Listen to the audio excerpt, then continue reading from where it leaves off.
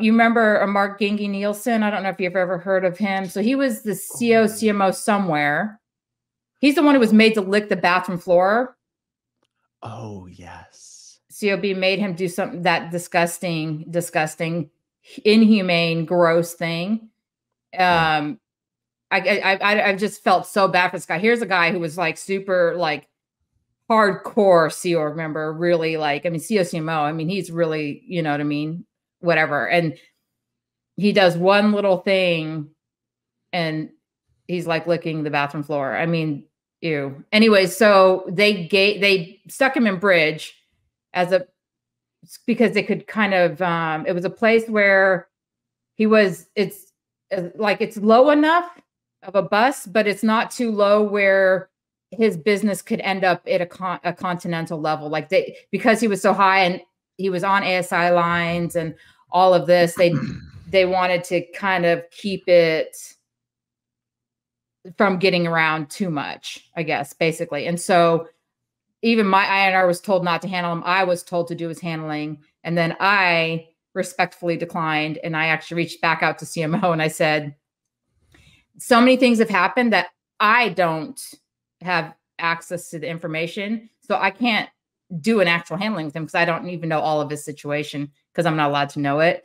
And I am, to be totally honest, I had already seen some of what occurred in the KRs and I didn't agree with that handling of him. I thought it was disgusting. And I'd seen all the handling he had done to date.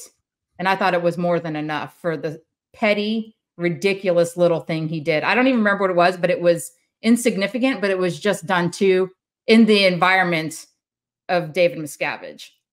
Oh, that's it. Like, yeah. If you and I had done that in our own orgs, everyone would have just like been like, whatever, and gone about their merry old way. Like literally it was that level of whatever. So I didn't think I would be a good person for it. So I reached out to CMO and asked them if they would take it, and they did. And then RTC, because of ASI, the local RTC office sort of supervised it. Wow. The knowledge about him having been forced to lick the bathroom floor by David Miscavige, that's something I've only become aware of, you know, since leaving Scientology, since a lot of these senior executives spoke out. Is that something you actually knew about at the time when you were still in the Sea Org? So I actually didn't know that had happened. There was some other very degrading things that he was made to, I thought were degrading things that he was made to do. And when I saw the licking the bathroom floor thing, it made sense with the redacted part of the report that I saw, because they had to black it out because it had COB. COB was the one who ordered it. So when you get vetted files, if someone comes from INT, they'll vet things out of things. So you can't see little pieces. But that incident, when someone said it, it made perfect sense. So I do believe I believe that's a true statement. And I think actually, if my memory serves, I think he almost started telling me and then shut up. Because I was like, I'm sorry, what? And he was like, never mind, I really shouldn't be talking to you. Maybe I really do need to go do this handling with someone in CMO. I said, I think that's a good idea. Because what were some of the other degrading things he was forced to do? It's been a while. I think I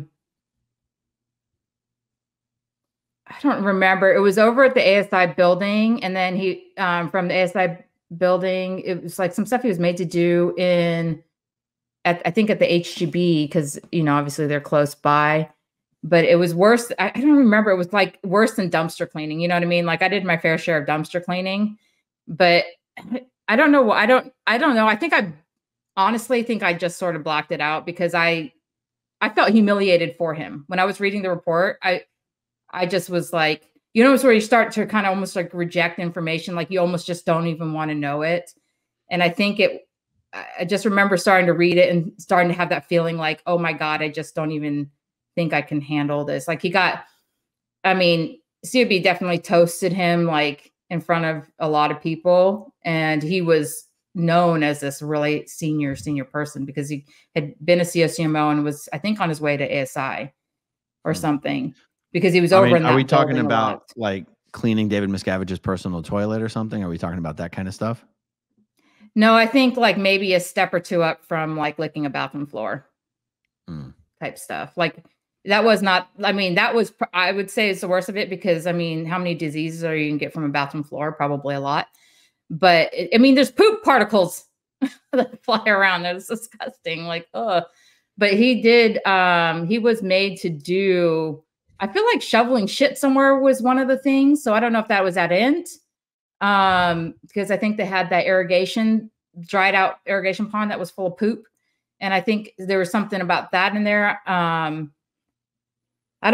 just don't remember everything, but he was a pretty broken soul when he arrived with Bridge. And he had done like, I would say well over 100 hours of amends already by the time he arrived with us. And that was apparently like not even scratching the surface of what was going to need to be done.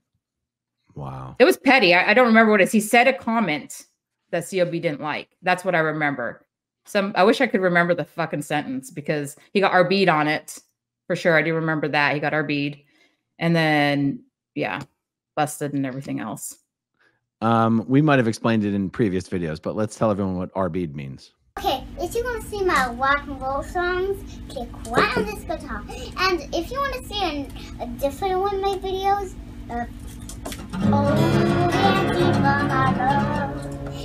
then you could click right inside here. If you have subscribed or not, subscribe right here. Bye.